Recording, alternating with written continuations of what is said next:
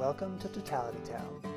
It feels good to be back. I've taken a good bit of this year off so my wife and I could pursue our long-held dream of backpacking the Pacific Crest Trail, which runs over 2,600 miles from Mexico to Canada.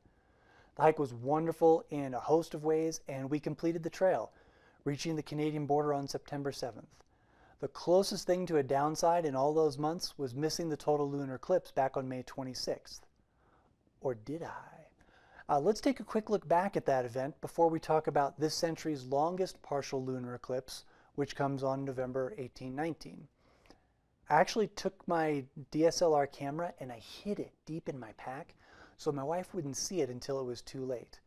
I ended up carrying the camera for about 12 days before the eclipse, almost 200 miles, so that I could have a shot at imaging the total lunar eclipse.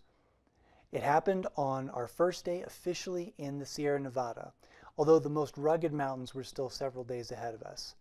We did manage to find a campsite where the moon would be above the horizon during lunar totality, and I set the alarm for 2:30 a.m.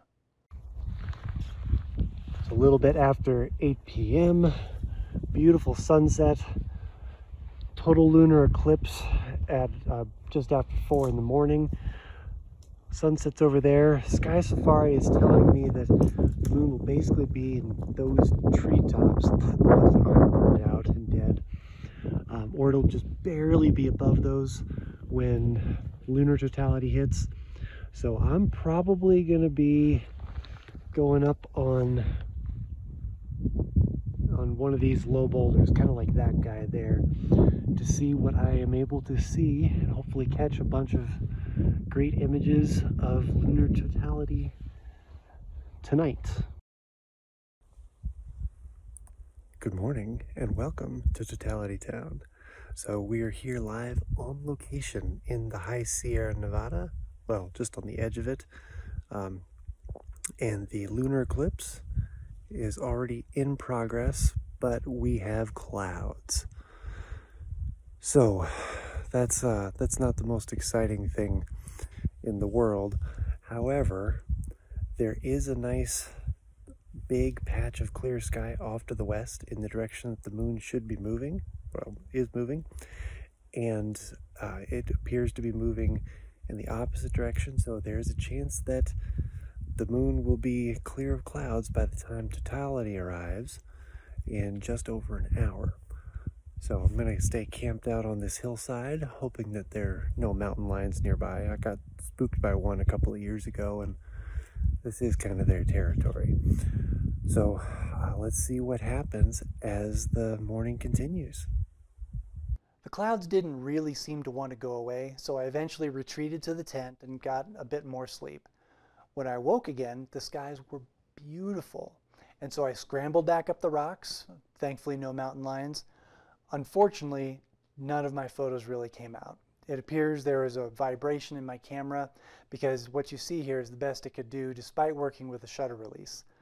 I guess that's what happens when you just prop your camera up against a rock, but I couldn't hide a tripod from my wife.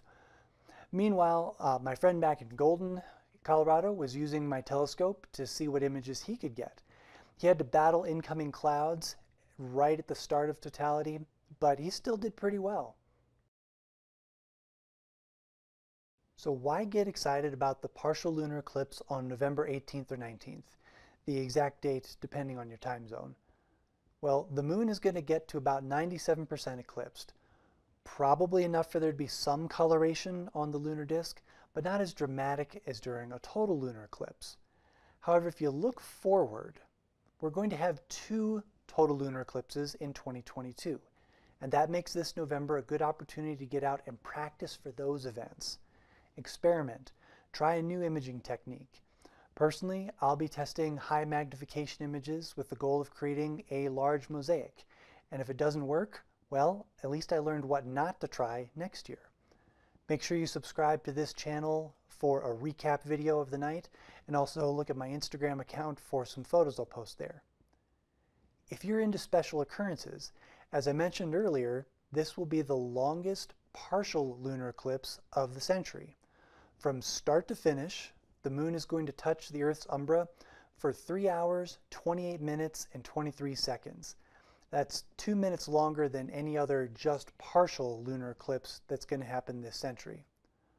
North American viewers will get to see the entire event, including the penumbral stages, and the moon will be fairly high in the sky the whole time. Australia and the Far East get to see the moon rise in the evening while partially eclipsed, and in a similar fashion, South America will see the moon set while partially eclipsed. The exact times are shown here. U1 marks the beginning of the partial eclipse, while U4 is when the partial eclipse ends.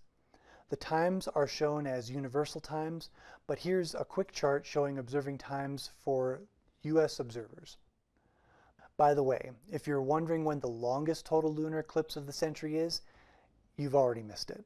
That lunar eclipse took place in July 2018, with observers in Europe being treated to just shy of 1 hour and 43 minutes of totality.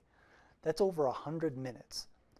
Lunar eclipses lasting 100 minutes or longer will only happen 4 more times this century, and they are all going to favor observers in the southern hemisphere. Thank you for joining me here on Totality Town. Please subscribe to the channel for previews of other upcoming eclipses, as well as a new series of episodes coming soon on solar observing.